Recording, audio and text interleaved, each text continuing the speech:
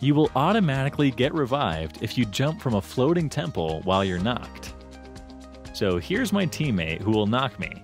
Now let's try to crawl and jump off the floating temple. As you can see, our player gets automatically revived and also lands safe on the ground. Hence, the myth is confirmed. You cannot jump on the broken stones flying around the ancient temple. Let's check this.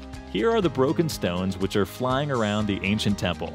Now let's try jumping over them. As you can see, we cannot jump over them, and it results with us falling down. Hence, the myth is confirmed. If you peek and throw a nade from a wooden shack, it would go outside through the wood. Let's go to a wooden shack. Now we'll peek and pull a nade. As you can see, the nade clearly goes outside.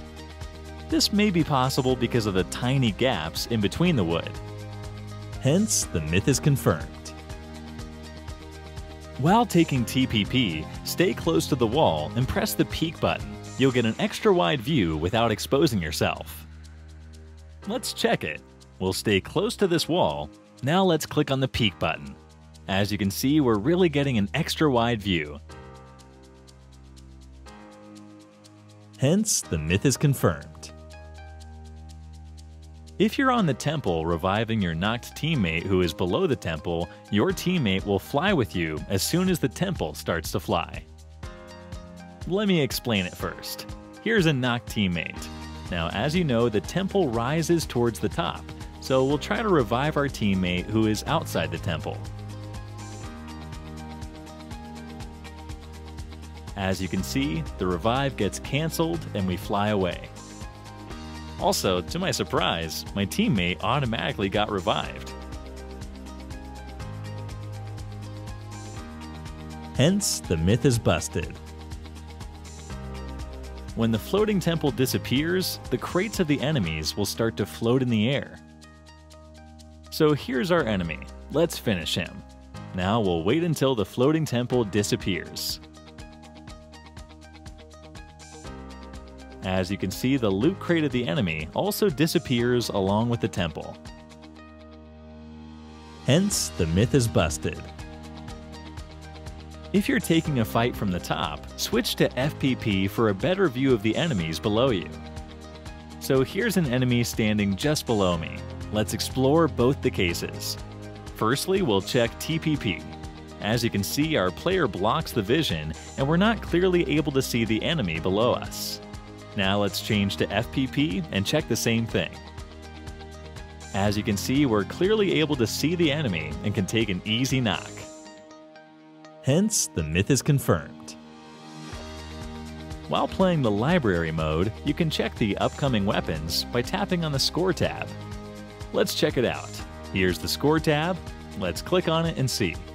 Yes, we can clearly see all the next upcoming weapons. Hence, the myth is confirmed. Only players having the Pharaoh X suit can sit on the golden chair. Others can only stand next to it. First, let me tell you where you can find these golden chairs. They can be found at Milta, Pochinki, School, Georgopol, and the military base. Now let's check the first myth. It's said that only players with the X suit can sit over these chairs. So here's my character with a normal outfit. As you can see, we can only stand next to the chair and are unable to sit on it. Now let's try the same with the Pharaoh X suit.